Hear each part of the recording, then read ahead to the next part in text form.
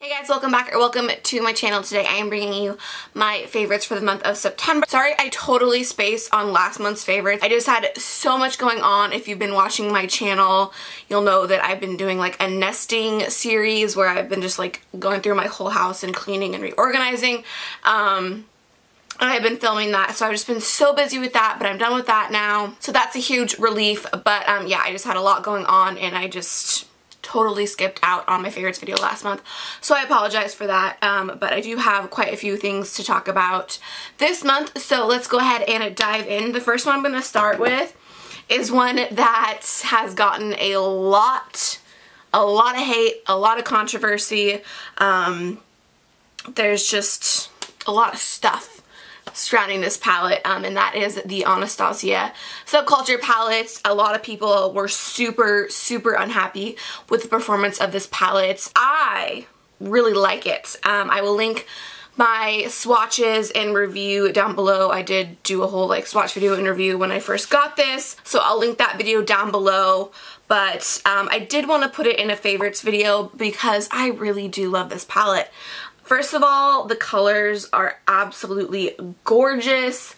I love where it's still like kind of neutral, but then you also get pops of like green and blue and orange and yellow and red and purple and pinks. It's just a beautiful, really well put together palette in my opinion. So what people were really unhappy with about this palette is I think two main things. The first thing being that it's really powdery and it kicks up a lot of dust. I would have to agree with that. It is very powdery. It does kick up dust and pigment and powder, but that doesn't bother me personally. A lot of my high-end palettes kick up a lot of dust, a lot of powder. It's just not something that really truly bothers me. The other thing that people were saying was just the formula wasn't good. It was choppy, it didn't blend well, and I just didn't have that problem personally. I thought the colors were gorgeous, highly pigmented, blended out fine. I just didn't see that side of things. I don't know if there was some bad palettes that got sent out or a bad batch or what happened there, but I know that a lot of people did have that issue. I was not one of those people that had that issue personally, so for me, I love this palette. I've been using it non-stop. I think the colors are gorgeous. I think it is a beautiful, well put together palette, so I definitely had to include it in a favorites video. If you guys got that palette, let me know down below your thoughts on it. I am still really curious on what people are saying about it and you know, just kind of what's going on with it. So let me know your thoughts on the palette down below. The next thing I have been absolutely obsessing over this last month is this brush, which I got in, I think, a boxycharm last month.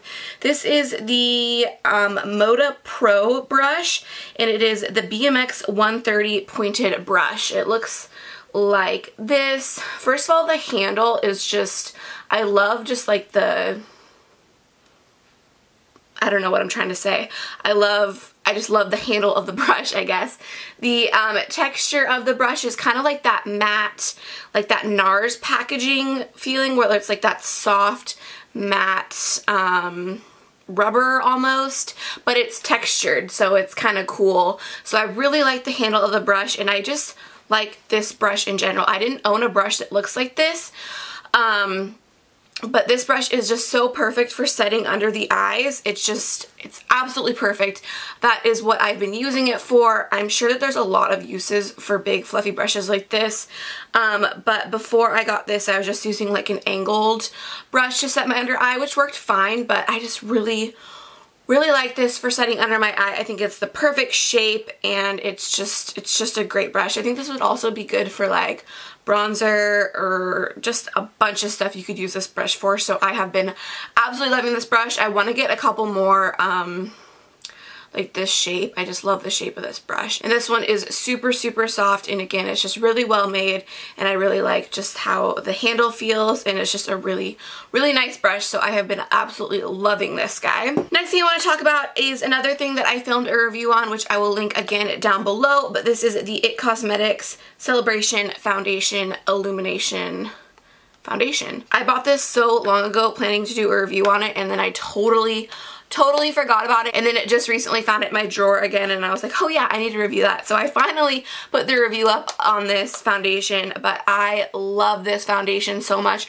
I've been wearing it non-stop. It is so, so gorgeous. I have really dry skin, so powder foundations for me really just don't work. But what drew me to this is that it is, you know, an illuminating powder foundation, so I wanted to try it. I've heard that a lot of people that have dry skin really like this foundation, so I definitely wanted to give it a go, and I'm so glad I did because it's absolutely stunning. It gives you just the most beautiful glowy skin from within. It's just absolutely stunning. It's super easy to use, super fast.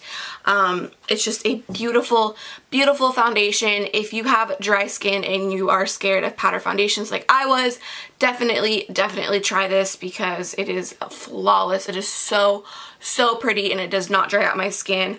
I got mine in the shade medium, which normally I get light in like everything, but for some reason the light was just super, super light. So I went ahead and got medium, and for me and my skin tone, it's perfect. I'm so glad I got medium, so I have been loving this. The next product I have been loving is this Maybelline Master Chrome by Face Studio Metallic highlighter. Looks like this. I think this is new. I'm not for sure that this is new. It doesn't say anywhere on the packaging that it's new, but I had never seen it when I picked it up, so that makes me think that it's new, but I could be wrong. First of all, the like imprint on this is absolutely gorgeous. I love when companies like just do a little something extra and like do a fancy little imprint in the product like that. I think it's so beautiful, especially to see it from like a drugstore brand, you know. I thought that that was really, really cool. And this is just the most beautiful, beautiful gold highlight. It reminds me of Laura Geller's Gilded Honey. It's just the most beautiful gold highlight. So, so pretty. For a long time, good highlights from the drugstore were hard to come by, and now they're just popping up everywhere, and I absolutely love it. So I have just been obsessing over this highlight. It's stunning. If you're in the market for a good gold highlight, then you need to go pick this up right away because it is gorgeous. Another highlight that I want to talk about that I've been loving this month is out of the Sun Dipped Glow Kit by Anastasia. All these are absolutely gorgeous, but one that I have been absolutely obsessing over is this one right down here, which is Moonstone. It is so, so pretty. Like, I am just shook every time I wear this highlight. It does not take much at all to just, oh, it's so, so pretty. Like, seriously, if I could recommend any highlight out of this palette, it would definitely be Moonstone. Summer's pretty too. They're all pretty, but Moonstone is definitely my favorite. I don't know if this is sold separately. I will try and find that and let you guys know if it's sold separately.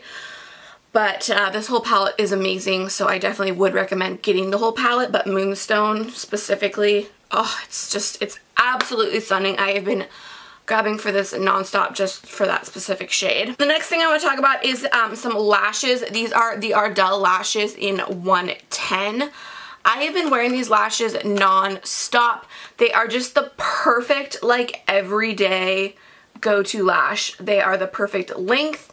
They are nice and wispy. They're not like bam in your face, but they just give you a little extra something something if that's what you want. So I've been wearing these non-stop. I absolutely love these.